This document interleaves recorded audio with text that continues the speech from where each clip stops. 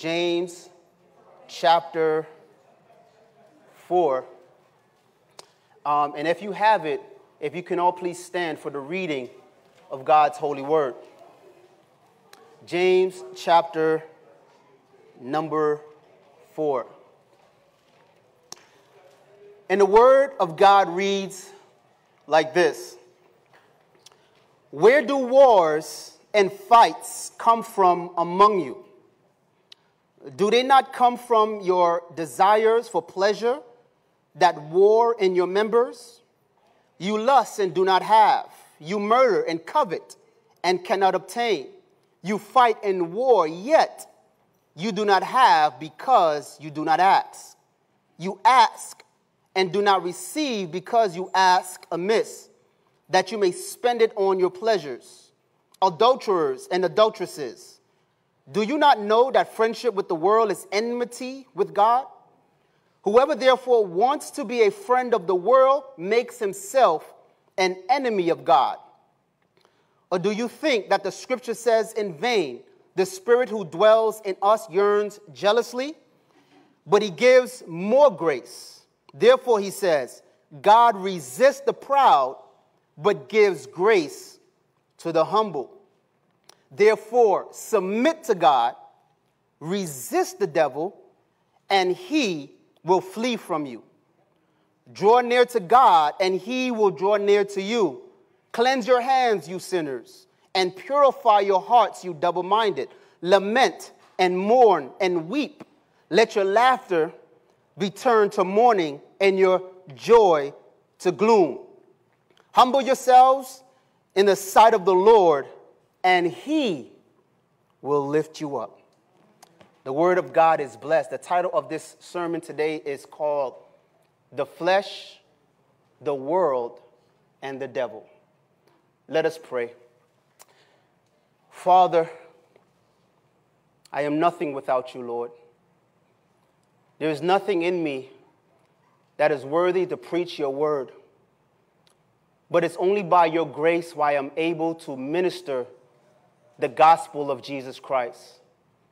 So I pray that even in my weakness, even in my frailties, Lord God, that you will use me to edify the body of Christ so that your name may be glorified, so that the people may be instructed, encouraged, and built up. I pray these things in Jesus' name. Amen. You may be seated in the presence of God. The three enemies in our walk with Jesus Christ, the three enemies for every Christian, every believer, is the flesh, the world, and the devil. The enemy of the body of Christ, the local church, is the flesh, the world, and the devil. The enemy of any Christian marriage is the flesh, the world, and the devil. The New Testament church gives us a clear pattern of how to function as a community of people. The New Testament church gives us a pattern of how we should worship. It gives us a pattern on how we should choose leaders, a pattern on how we should handle and deal with persecution. The New Testament church gives us a pattern on how we should deal with false teachers and false teachings. And even though the New Testament church gives us a clear pattern of these things, we may fall guilty of over-romanticizing the spiritual character of the early Christians. All was not beautiful in the early church. In particular to the church that James is addressing, James encouraged the church while going through various trials and sufferings.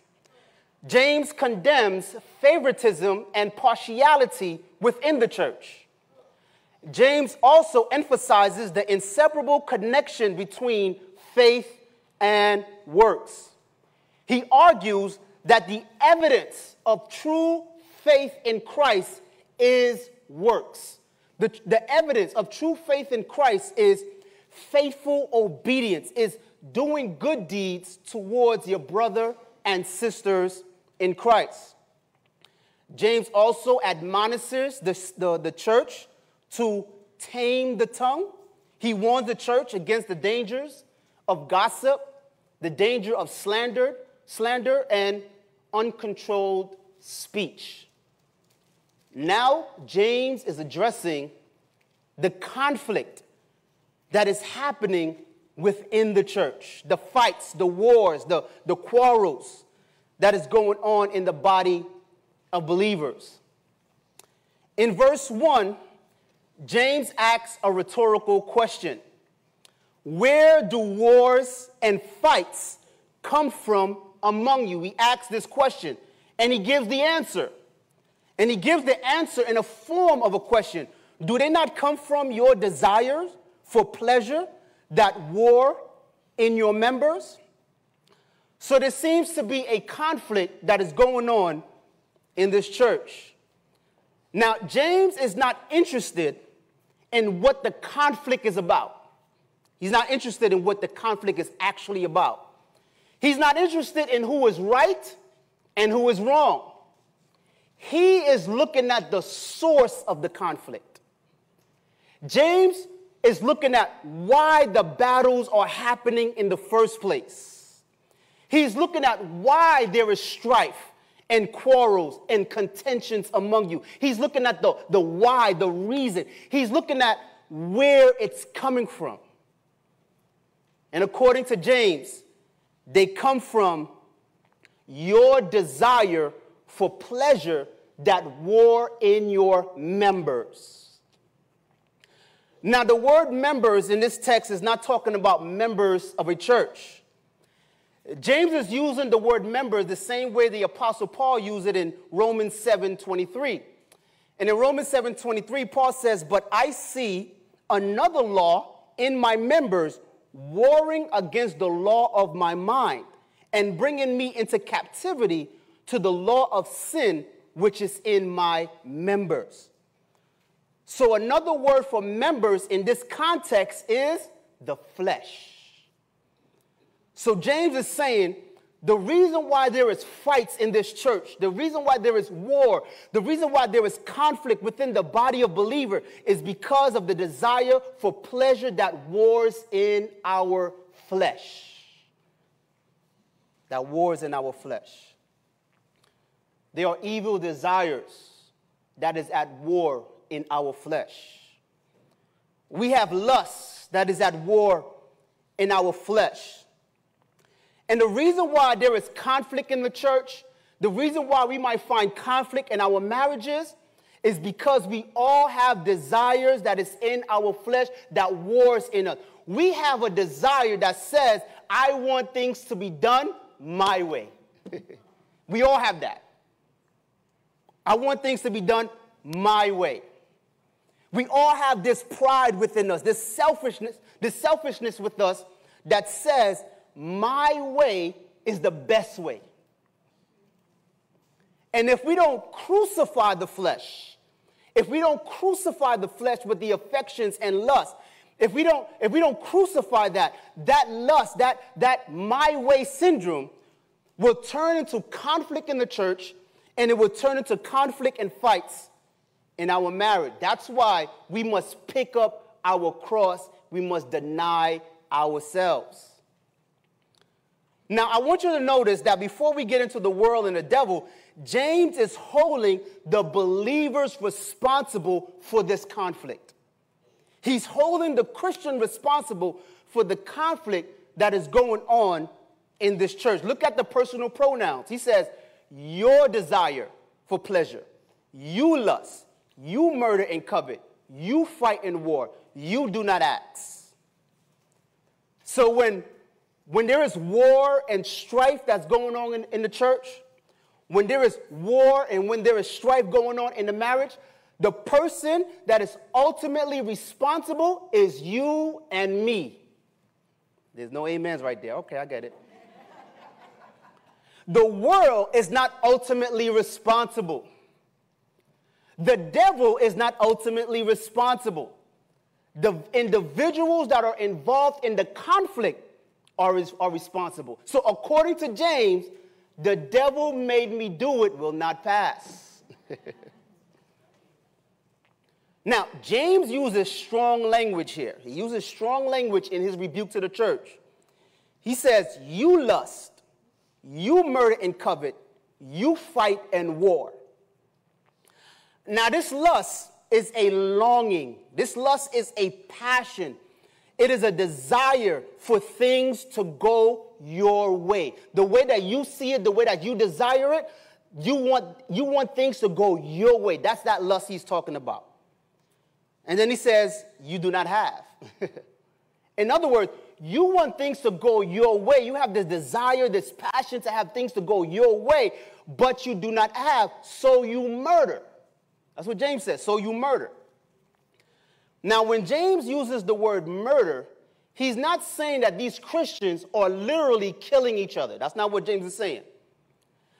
James is using the word murder the same way Jesus used it on the Sermon on the Mount, where murder begins in the heart. In Matthew 5:21-22, he says, you have heard that it was said to those of old, you shall not murder. And whoever murders will be in danger of judgment. But I say to you that whoever is angry with his brother without a cause shall be in danger of judgment. And whoever says to his brother, Raka, shall be in danger of the council. But whoever says, you fool, shall be in danger of hellfire. So what is James' point? James is saying that the quarrelings, the fightings that you're having, that comes from this unmet lustful desires, it turns into hatred, it turns into insulting one another. When you have a desire for something to go your way and it's not met, it will progress to hatred, it will progress to insulting one another. That's James' point. So it will lead to insults and hatred in the church and in marriage. And then it leads to covetousness. He says you murder and you covet. Now, covetousness is a desire to have what others have. Covetousness is a desire to have what other people have. Covetousness says, I want my church to look like that church. Covetousness says, I want my pastor to be like that pastor. Covetousness says, I want my wife to be like his wife, or I want my husband to be like her husband. And these are all outworkings of the flesh. The source of conflict in the church, the source of conflict in our marriages comes from the carnality of the flesh. In verse 2 and verse 3, I want you to notice the unmet desires. He says, you do not have, you cannot obtain, you do not receive. A life that is lived according to the flesh, a life that is lived according to the desire for pleasure, not only leads to conflict, but it also leads to an unsatisfied life. The flesh could never be permanently satisfied. Never be permanently satisfied. James continues and says that the reason why you don't have, the reason why that you don't have is because you do not ask. You do not ask. Prayerlessness is the cause of an unsatisfied Christian experience. Many people are saved, they are believers, but they don't have joy. They can't rejoice in the Lord. Why? Because of prayerlessness. Many things that we desire to have, we should have, or we should have possession of, we don't have it because of lack of prayer. And on the Sermon on the Mount, Jesus encouraged prayer in Matthew 7:7-8. He said, ask, and it will be given to you. Seek, and you will find. Knock, and it will be open to you. For everyone who asks receives, and he who seeks finds, and to him who knocks it will be opened. We don't have the things we need. We don't have the things that we desire because of prayerlessness, because of lack of prayer. Well, some of us may say, well, I do pray. I pray every day. Well, James addresses that too. He says, you ask and do not receive because you ask amiss, that you may spend it on your pleasures. So another reason why we don't have possession of certain things, we don't have certain victories, is because we do ask, we do pray, but when we ask God, when we pray to God, we ask with the wrong motives. We ask God with the wrong intentions. We ask God from an evil desire. We ask God for these things from a place of pride and selfishness. And many of us, we don't think that we could go into prayer with pride. The reason why I'm praying to God for this thing to happen in the church is so that the church can see that I'm right. That's wrong motives. The reason why, God, I'm praying for my wife, I'm praying for my husband. God, I want you to fix this. I want you to change them. The reason why you're praying that is so that your spouse can listen to you from now on. Yeah. Mm-hmm. Amen. Yeah. Right? So we're praying to God for these changes in our marriage. We're praying to God for these changes in the church, but we're praying with wrong motives. The motive should be, God, fix this thing for your glory. God, fix this thing for your honor. What I'm seeing in the church is not about me being right or having things my way. What I'm seeing is not glorifying you, so I'm praying this thing so that you could be glorified.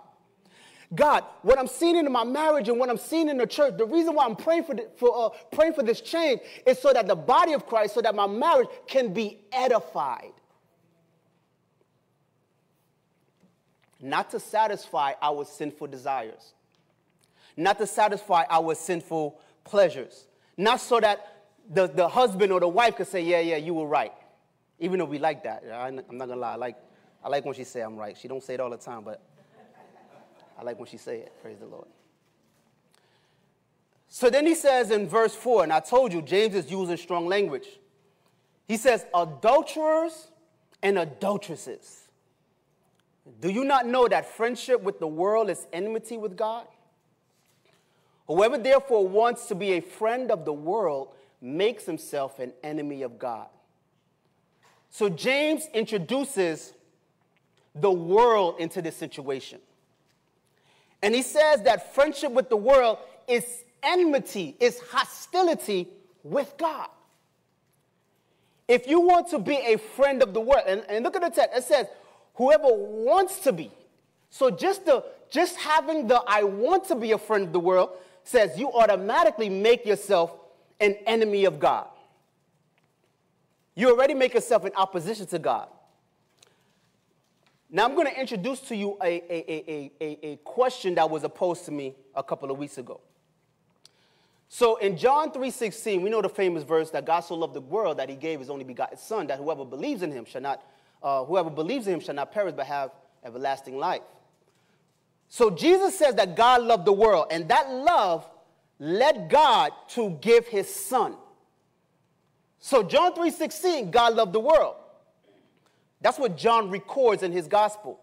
And that same John that recorded what Jesus said about God loving the world, John also says this in 1 John 2:15 through 17. Do not love the world. This is what he's telling the Christian. Do not love the world or the things in the world. If anyone loves the world, the love of the Father is not in him. For all that is in the world, the lust of the flesh, the lust of the eyes, and the pride of life is not of the Father, but is of the world. And the world is passing away, and the lust of it. But he who does the will of God abides forever. So here's the question that was posed to me. If God so loved the world, why is it bad if we love the world? What a fair question. If God loves the world, why are we enemies of God if we love the world? If we are friends with the world, we are enemies of God. I'm glad you guys asked that question. Here's the answer. God's love towards the world is God seeing the sinfulness of man. It's God seeing the wickedness of man, the lostness of man, and seeing and providing a Savior for them. So his love sent Christ into the world for redemption. When the Bible talks about our love for the world, our friendship for the world, it is talking about us imitating the sinful ways of the world. It is talking about us imitating the attitudes of the world, the sinful mindset, the thinking, the thoughts, adopting the thinking of the world. In other words, it is talking about the world influencing us. See, the world can't influence God. The world can't influence, but the world can influence us. Hang around someone that says a certain thing long enough, you'll go home saying that same thing. Yep. So James' point for pointing out the world, this is why he's pointing out the world. This is where the world comes into place. The reason why the church that he's talking about is acting carnally, the reason why the church is acting so fleshly is because the world is starting to have influence on the church. So the reason why there are fights and wars among you, the reason why there is conflict in the church, conflict in the marriage, is because the world is starting to have an influence. So when people start acting up in the church, acting carnally and fleshly, they have exposed themselves to the world. When people start acting carnally and fleshly in the marriage, that means that they have exposed themselves to the world. They have made themselves a friend of the world. Or as James put it, they have loved the world. And if that's true, the Bible says that you have made yourself an enemy of God. Why? It is impossible to set your affections on the world and please God at the same time. It's impossible. It's impossible to have worldly thoughts and worldly affections and still have holy thoughts at the same time. Because we know the world does not have holy thoughts. And James calls this church, who have made friends with the world, this is what he calls this church, adulterers and adulteresses. James wasn't playing. James was not playing. Now, when James calls them adulterers and adulteresses, he's not using this term again in the natural. He's not saying that the members of this church is cheating on their spouses. That's not what he's saying. He's speaking of their spiritual infidelity. Because they have made friendship with the world, they are committing spiritual adultery. Now remember, James is addressing Jewish Christians. And so he's borrowing language from the Old Testament where God will call Israel adulterers whenever they start worshiping idols. When they're worshiping idols, God will call them adulterers because God is the husband in that relationship. And Israel is the bride. So in the context with the church is the bride, Christ is the husband. And so when we start being worldly, when we start having our affections towards the world and loving the world and having our friendship with the world, we are committing spiritual adultery against God. In other words, the church is cheating on God with the world. That's what James is saying. So here's my question to you. Are you a spiritual adulterer? Are you cheating on God with the world? Have you made friendship with the world? Instead of the Spirit of God having influence on you, do the world have influence on you? I love what Paul said in Galatians 6:14. But God forbid that I should boast except in the cross of our Lord Jesus Christ, by whom the world has been crucified to me, and I to the world. What Paul is saying? Paul is saying, I'm not going to boast about anything that I have done. I'm not going to boast in my ability to keep the law. I'm not going to boast in any work that I have done. The only work that Paul is going to boast in is in the cross of Christ. He will boast in the cross. And Paul is saying because of the cross, the world has been crucified to me. Because of the cross, the systems of the world and the glory of the world no longer have power to attract me. If the world is still attracting you, that means you're not crucified to the world. He's saying that when the world has been crucified to you, the world will no longer have influence over you. It will no longer have power over you. By whom the world has been crucified to me, and I to the world. There's a double crucifixion here. The world is crucified to me, and I am crucified to the world. When you are crucified to the world, the desire that's in you, that you once had for the world, is now dead. If you remember when you first started your walk with Christ, there was still a pull. I'm going to make a confession. It's not in my notes, it just came to me. Before I was saved, and my mom is here, help her, Lord. But she knows the story already. She knows this. She knows this story already. But before I was saved, I used to smoke weed. And after my conversion, I was hanging out with my boys, and that pull was there. They were smoking, and that pull was there. I mean, I wanted to, and I actually asked my boy, and he knew I got saved. He said no. While he's smoking, he's telling me no. But after my conversion, I smoked twice. The first time I felt so bad, but I thought it was, something happened to it. It was spiked or something.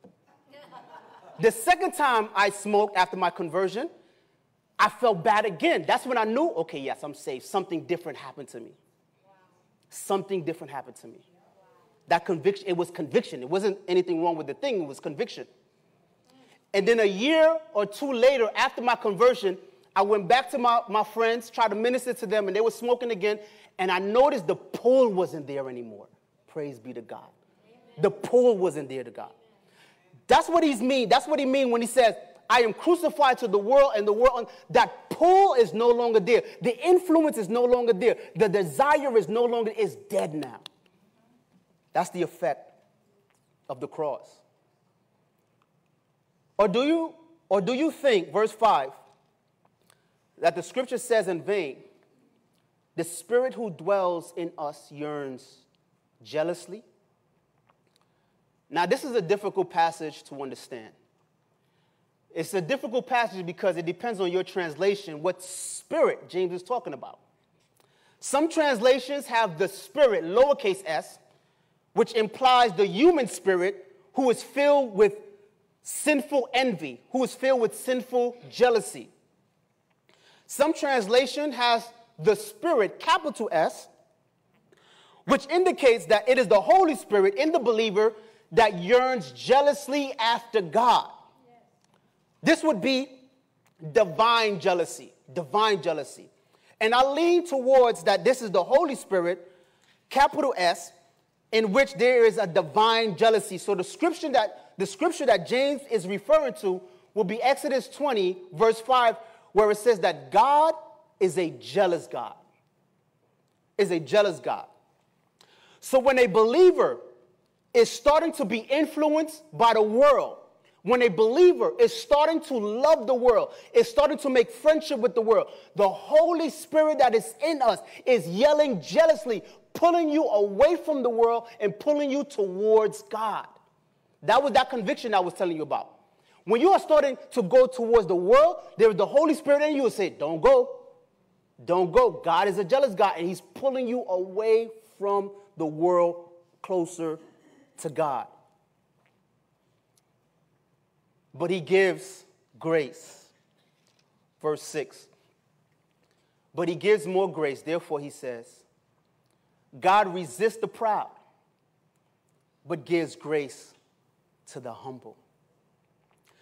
So James quotes Proverbs 3:34, and in doing so, he introduced a contrast, the proud and the humble. And he goes to tell us how God deals with the proud and how God deals with the humble. He resists the proud, but he gives grace to the humble. The proud in this context are those who are fighting because of the desire for pleasure that is in their members, that is in their flesh. That's the proud. The humble are those who are lowly. The proud are the spiritual adulterers. The humble are the poor in spirit. This is what pride says. Pride says, God, show me your kindness because I deserve it. That's pride. Humility says, God, show me your kindness according to your mercy. Pride says, I have earned God's favor. I earned it. Look at all the good that I have done. That's pride. Humility says, God, I don't deserve your favor. I don't deserve your mercy, but I beg you for it, God. That's humility. And how do God treat the proud? He resists the proud. That means he opposes the proud. God is hostile towards the proud. God is against the proud. But the humble, the lowly, the poor in spirit, the Bible says he gives grace. He gives grace. What is this grace that God gives to the humble? This grace is God's merciful kindness towards you. When God gives you more grace, it means that he's giving you a power that will turn your heart towards Christ. When God gives you more grace, that means that he's giving you power to keep you in Christ. When God gives you more grace, he is giving you power to increase your faith in Christ.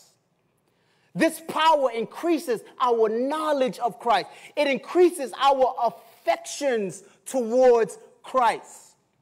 When God gives you this grace, he causes us to walk in holiness, to walk in righteousness, to cause us to live godly on this earth. That is the grace that he gives to the humble.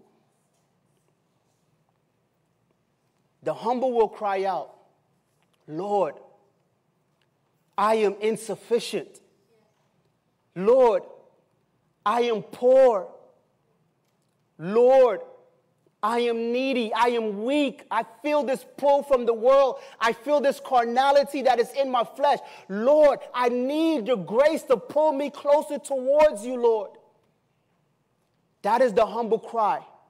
And if you are humble and you cry that out, the Bible says he will give you grace. Verse 7. Therefore, so he says all of that to say, submit to God. Resist the devil, and what will happen? He will flee from you. So now James introduces the devil into the equation. He starts with the flesh, he goes to the world, and now he's at the devil. There's a reason why James is doing this. And this is what James is doing. The reason why there is conflict in the church, the wars, the fights, the bickering, the contentions that's going on in the church is because of the war that is in our members, the sinful inclinations of the flesh. But the reason why there are sinful inclinations of the flesh is because the flesh or the people in the church are being influenced by the world. And guess who influenced the world? The devil. That's what James is doing. The devil. So he's going through the chain of influence. The world, the devil influenced the world influenced the flesh, and people are just acting out in church or in marriage. So James is commanding the church, submit to God. The world is you're being influenced by the world. You're acting carnally. Stop it. Submit to God. Submitting to God is active, not passive. Submitting to God is putting yourself under the authority of God. It is putting yourself under the authority of Scripture. Submit to God. Resist the devil. Resist the devil. Not command the devil. Resist the devil. Not declare and decree the devil. Resist the devil. Not bind and loose the devil. Resist the devil. Nowhere in Scripture is it taught for the believer to engage with the devil. What is taught in Scripture is to resist the devil. And when you submit to God and resist the devil, what will happen? He will flee from you. He will leave you alone. Who is the devil? The devil is our adversary. The devil is like a roaring lion, seeking who he may devour. The devil is the evil one. The devil is a murderer, and a murderer from the beginning. The devil is the tempter, the accuser of the brethren. The devil is a liar and the father of lies. The devil is the god of this age, but guess what? The devil is a defeated foe. Oh, yeah, I should have been shouting for that one. He is a defeated foe. According to 1 John 3:8, he who sins is of the devil, for the devil has sinned from the beginning. For this purpose, the Son of God was manifested. This is the Son of God. This is Christ. For this purpose, what is the purpose? That he might destroy the works of the devil. The cross of Christ destroys the works of the devil. If you are a believer, if you are saved, the cross of Christ has destroyed the works of the devil that was once upon you. Draw near to God, and he will draw near to you. Cleanse your hands, you sinners. Purify your hearts, you double-minded. Lament and mourn and weep. Let your laughter be turned to mourning and your joy to gloom. We have an invitation and we have a promise. The invitation is draw near to God. Draw near to God. You are invited to draw near to God. And what is the promise? He will draw near to you. Draw near to God in worship. Draw near to God in praise. Draw near to God in prayer. Draw near to God in study and meditation of his word. Draw near to God by enjoying holy communion with him. Draw near to God by rejoicing in his glory. And he promised that he will draw near to you. Why is this invitation? Why do we have this invitation to draw near to God? Why is James inviting the church to draw near to God? Here's the reason. Because the church is not as close to God as they think they are. The church is not as close to God as they think they are. They are not as near to God as they ought to be. When a church or when a marriage is involved with fleshly and worldly wars and conflicts and contentions, the indication is they are far from God. I don't know about you, but when I have some seasons when I'm not deep in prayer, when I'm not seeking God as I ought to be, I get real irritable. I get frustrated quickly. That's what he's saying. The reason why these wars are going on, the flesh is active and is alive in the church, you're being influenced by the world so easily, is because you are not near to God. Draw near to God. Draw near to him. That's why the invitation is given. Drawing near to God helps us to overcome the flesh. Drawing near to God helps us to overcome the world. Drawing near to God helps us to become holy and pure. Drawing near to God helps us to lament over our sins, to mourn over our sins, to weep over our sins. There are some people, they can sin and they could act rebellious towards God and towards the church, but there's no mourning, there's no weeping, there's no conviction. Why? Because they're far from God. Drawing near to God helps us to get along with our brother and sister in Christ. Why? Because the Holy Spirit is the spirit of unity.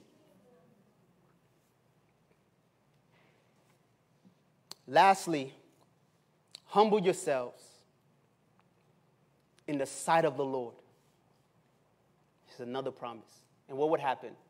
He will lift you up. Don't lift yourself up. Humble yourself. Get low. Humble yourself before this good and holy God, and he will lift you up. When you humble yourself before God, he will lift you up out of your carnality. When you humble yourself before God, he will lift you up out of this quarreling and strife. When you humble yourself before God, he will lift you up out of worldliness. When you humble yourself before God, he will lift you up out of the devil's grip.